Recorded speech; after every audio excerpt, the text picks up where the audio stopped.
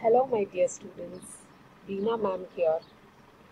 Today we are going to talk about a protocol which is Internet Protocol. We popularly know it as IP. In my theory lecture, we have already started with this particular topic. Let me just rewind and review certain things which I have already completed. The IP, which is Internet Protocol, lies or as it is a part of the network layer. Along with IP, it has got other protocols such as IGMP, ICMP, ARP, and RARP. But in today's lecture, our focus is on IP.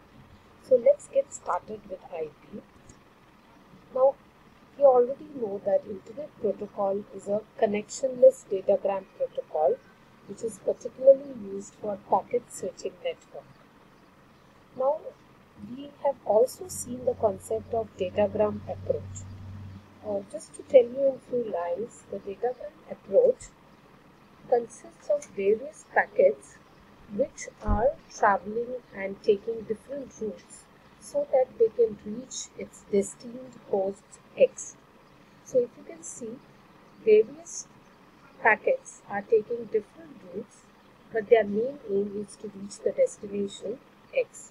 At the destination, they will be gathered, they will be arranged in sequence so that even if the first packet reaches last, they will be rearranged at the other end. So this approach is called as a datagram approach. Now some of the things which you should be remembering about IP is that IP is a connectionless network layer protocol. It is based on datagram approach, and thirdly, and very important, is that IP is an unreliable protocol. So it is a network layer protocol, it uses datagram approach, and it is unreliable protocol. So with this things in mind, let's move forward. Now IP, the packets which are present in the IP are technically called as datagrams. Now this is the structure of a datagram. It consists of a header and it consists of the data. The header is a variable having the size of 20 to 60 bytes, and because of that our data is occupying the size right from 20 to 65536 bytes. Now header is divided so that I can see these various fields which are present in the IP datagram. The version field occupies 4 bits. Right now we are in version 4, so that's why these 4 bits will be representing word number 4. If it was version 6, then the 4 bits would be represented so that I can get a binary version of number 6. Now header length, this particular field is consisting of 4 bits. Now as we have also seen in our theory class previously, the header length is from, it's occupying 4 bits, and the minimum number which it can have is 5, and the maximum number which it can have is 50. 5 into 4 is 20, and 15 into 4 is 60. That's how you get this header length 20 to 60 bytes. We will be doing some of the problems related to all these fields, that's later. But let's first finish understanding the datagram structure. Now next is service type. This service type defines and describes the type of services for which 8 bits have been kept. Out of these 8 bits, code point field is giving you the idea about type of service. Now the total length, for the purpose of total length, 16 bits are kept. Now let's move on to the next 3 fields. These 3 fields are very, very important as far as the process of fragmentation is concerned. The field called identification, flags, and fragmentation offset. These 3 fields are very, very important for the purpose of fragmentation. Now first let's understand what is the meaning of fragmentation. Now when my datagram is traveling, it can travel through different networks.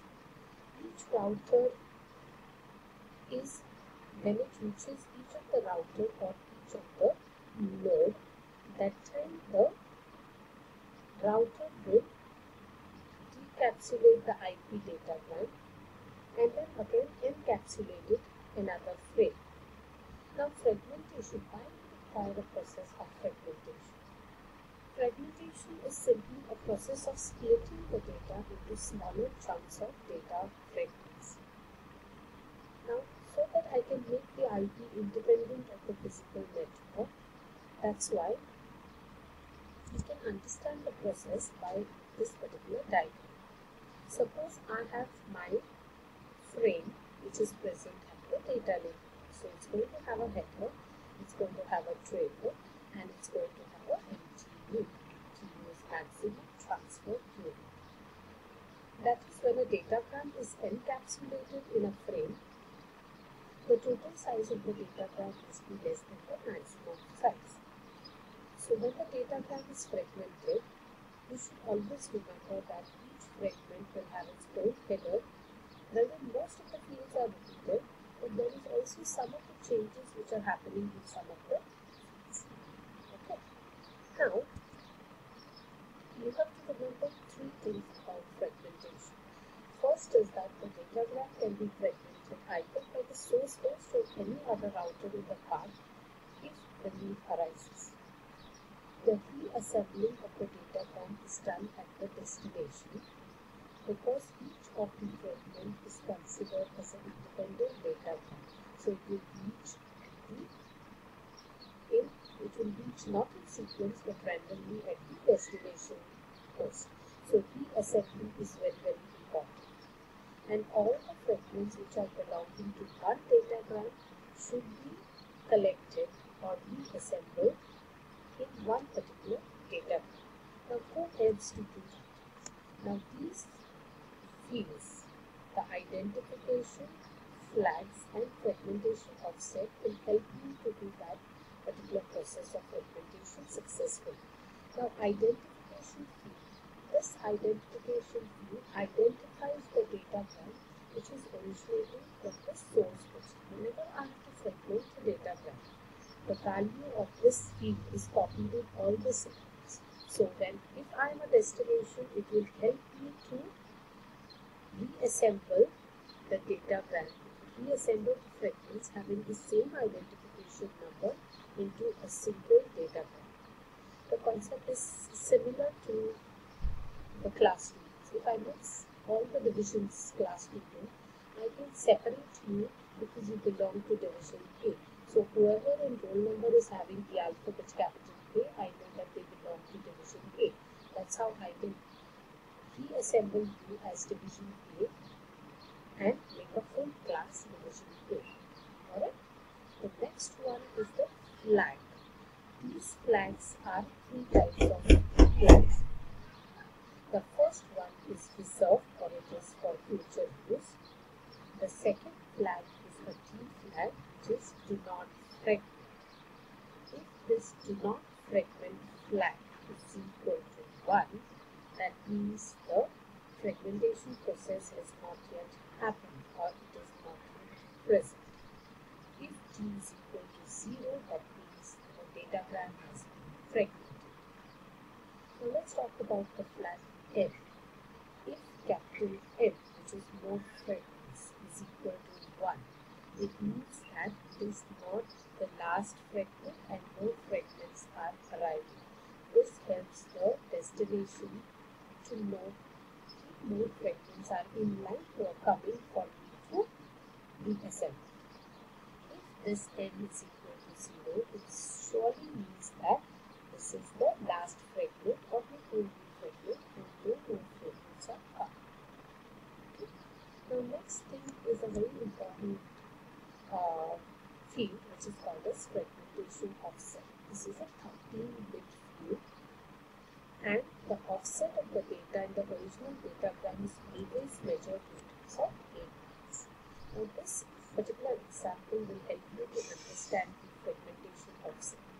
Please remember that size of the fragmentation offset is 30 units. Let's take an example. Suppose I have got one datagram which is having a size 0000 to 3999 bytes. If I want to fragment this particular datagram, suppose if the first fragment is 0000 and its last fragment is 1399, then I can find the offset for this as by dividing the first byte by 8. That is 0000 divided by 8 gives me 0. Now my next fragment, the second fragment of this particular datagram will now start from 1400. I can find the offset for this particular fragment by dividing it by 8. That's how I get 175. I can find out the last fragment, a number, if I know the total length of the second fragment. Otherwise, I should be knowing the last last byte of the fragment. Now, if I move on to the third fragment, this ends on 2799. So, now the next fragment starts from 2800. If I divide 2800 by 8, I get the offset to be 350. So for this third fragment, the offset is 350. So that's how I can find out the fragmentation offset. This fragmentation offset is the relative position of any fragment with regards to the data. Got it? So these three fields are very, very important for the process of fragmentation. Which three fields? Identification field, flags field, and fragmentation offset. Now the next field which is there in the IP datagram is time to live. In short form, it is called as TTL. It is used to control the maximum number of hops, or in case of hops, we can say that counters which are visited by a datagram. When datagram is sent, it stores a number in this field which is twice the maximum number of the routes between any two rows. Anytime a packet or a datagram comes to a router, the router will decrement this number by 1. And finally, if this number, TTL number, is equal to 0, the router discards the datagram. The main purpose of this field is that it limits the lifetime of the datagram. Otherwise, what will happen? The datagram will keep on circulating throughout the network. So, to limit its lifetime, TTL field is used. Right? Now, next is the protocol field. This protocol field will be always telling which higher level protocols are being used along with the IP. Suppose if in protocol there is an encapsulation of TCP, then there will be number 6 in this field: UDP 17, ICMP 1, IGMP 2, and OSPF 89. So, whenever multiplexing and demultiplexing processes takes place, it knows, the destination knows which protocol is being used in this particular encapsulation. Checksum field. This checksum field is used so that packet is divided into k sections, each of n bits. All sections are added together using 1's complement added method, and the final result is complemented to make the checksum. Now, going back to the format of IP datagram, there is a header checksum which we have talked about, source IP address and destination IP address. So, source IP address is a 32-bit and destination IP address is also 32 bits. It helps to identify the destination, and this source IP address helps to identify the source. The option fields are 40 bytes long, which are basically used for testing and debugging. Please understand, when option field is 0, that time the header length number will be 5. I already told you, because 5 into 4 is 20.